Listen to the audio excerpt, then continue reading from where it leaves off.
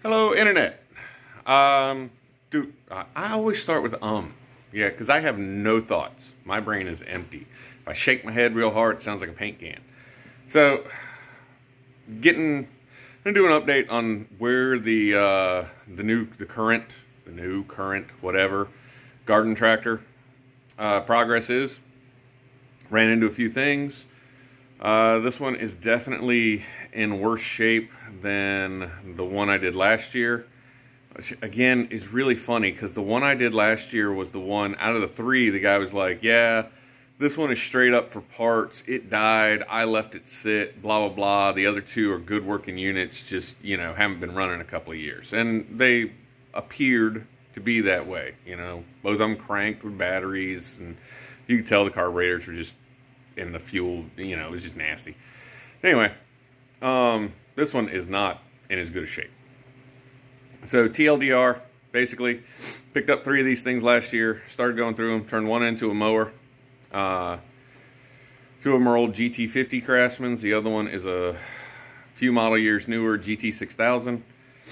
I'm working currently on the second GT50. So the first GT50 is done. The second one I'm working on, 6000 I haven't touched. Well, my kid took parts. Doesn't matter. Between the two 50s, I managed to salvage one good, or at least better and repairable 50-inch deck. Obviously, it's the mower.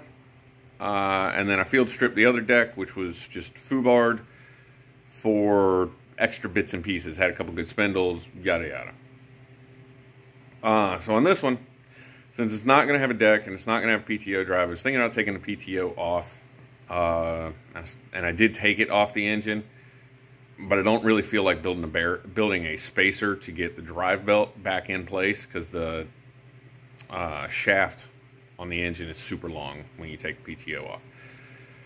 But let's see what we got here.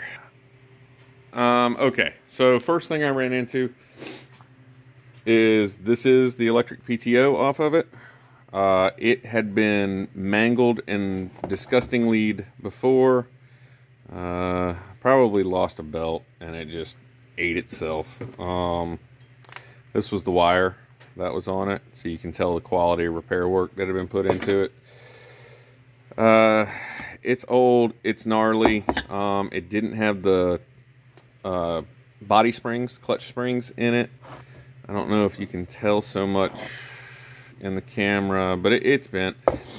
These are still readily available, pretty common.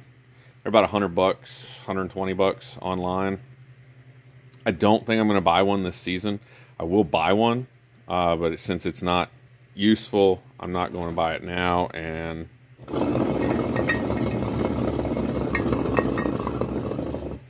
I hope you can hear that quality bearing through there. Let's try this one more time.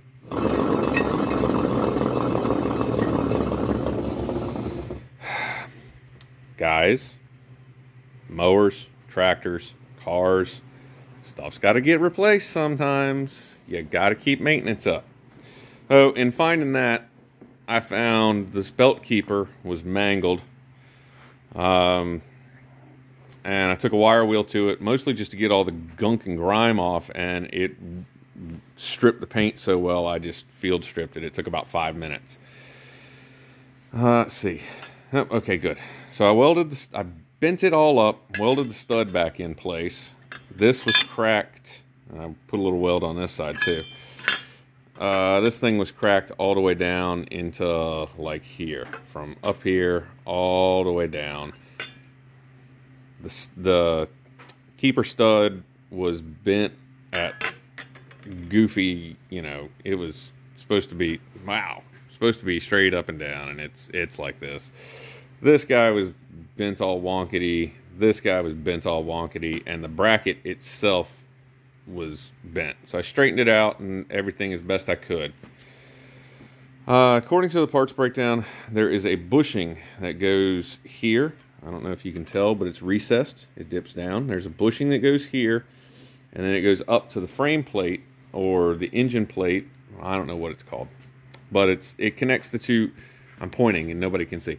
So it connects the two frame rails and allows the rear of the engine to sit on it. it didn't have one of the 2 bolts in it. The bushing's gone, so I'll have to figure that out. That should be easy. I should be able to just, like, it's a steel bushing. I should be able to just stack washers or something. You know, maybe I'll find one at the hardware store. They sell bronze and steel bushings. So we're there. This body had a crack in it, just like the old one. Right through here, it was broken into like 4 pieces. Had a big Y this way, so you had this piece, this piece, this piece, and then down here it was broken again, so there was a 4th piece. On the one I did last year, I built a reinforcement plate on the back side. Now, the plan is just to get this up and running for this year for use here in the next month or 2. And then hopefully next year, maybe around this same time before usage season comes in, I'll be able to bring it in, field strip it, as I want to put a reinforcement plate here too. This is where the seat comes in. I did that as well on the other one because the other one was cracked. And I want to paint it. You know, I want to do it. I'm not going to paint it orange like that one is, but I do want to paint it. So I think we're in a good spot with this bracket, with that body. I'm going to shoot some spray bomb on it here in a couple minutes. Handy dandy carburetor came in, so I got to get that guy running. On this one, we have new fuel grommet and in nipple. I have pre-cut my stainless steel 1/4-inch line to be bent and formed to go on here. I have removed all the old fuel system. New carburetor is installed. New crank breather is installed. New fuel pumps installed. The poor man's power steering is completely and totally complete, but I do have to, these cheap Chinese replacements, I have a problem keeping them on, so I usually put some stainless steel mechanics wire around them, and this one popped free. It slid down on it. Usually they hold themselves in place. Can I get it in the camera? They hold themselves in place pretty well, but maybe I probably just didn't get the wire tight enough on that one. We have new PTO switch because it needs that to kind of run. I have deleted the deck height handle and the bracketry from underneath. I found this little bushing at the hardware store and filed it down. It's a punched hole, so it's mildly tapered. It's it measures out to like 40 millimeter, and I think across the threads on this it measured to like 44. So I just filed it down until it fit pretty snug. It can't go into the frame this way because of the nut flange, and then this is screwed with some blue Loctite directly into the crossbar pivot rod thing, so it can't come out, it can't go in. We're good. In true Southern Ohio fashion, since the muffler was gone and it's expensive and unobtainium, we did a performance muffler delete on here. It still has the primary down there. I don't know, you can't see it, it's dark, but it still has the primary one. This is a piece of 1.5 inch. It's a 90-degree cut and shaped, and basically it just kind of catches the exhaust that comes out of the primary muffler. Unfortunately, on the primary muffler, when it comes out at an angle towards the front. So I notched the pipe. I cut the pipe down. I notched it so that it fit reasonably where I wanted it. And it basically will just blow in there and then out. It is, again, yeah, there's no light. I don't have a flashlight with me. It's not attached. It's just kind of there to catch most of it and redirect it. Nice fancy flexi pipe.